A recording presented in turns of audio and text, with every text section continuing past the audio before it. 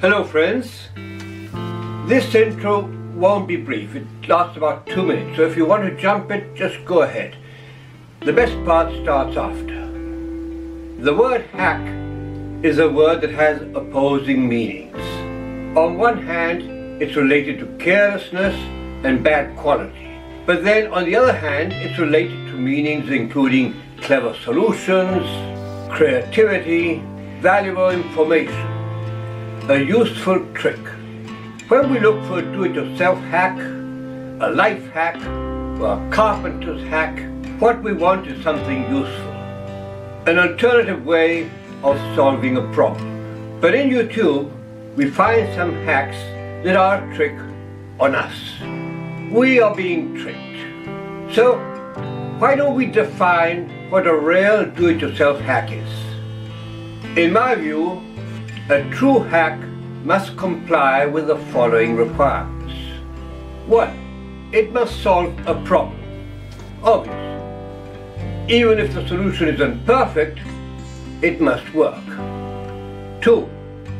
There must be one or more advantages in using the hack instead of using the usual procedures. The advantages can be doing the hack should be simpler or easier. Doing the hack should be cheaper, and or it should be faster than the usual way. I'm sure you don't need me or anyone to tell you what a hack is. If you see one, you'll recognize it. But can you recognize non-hacks? Regretfully, many hacks one finds in YouTube do not comply with these requirements and are fakes, are daft, or just funny.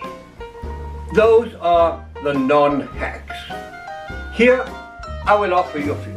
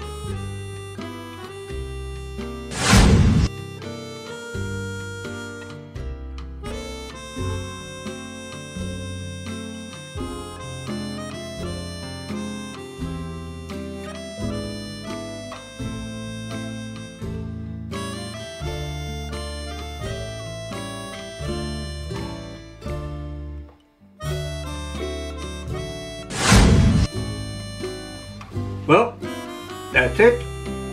I hope you liked this video, and if you did, please remember, give it a thumbs up, share it, subscribe, and thanks for watching. Bye bye.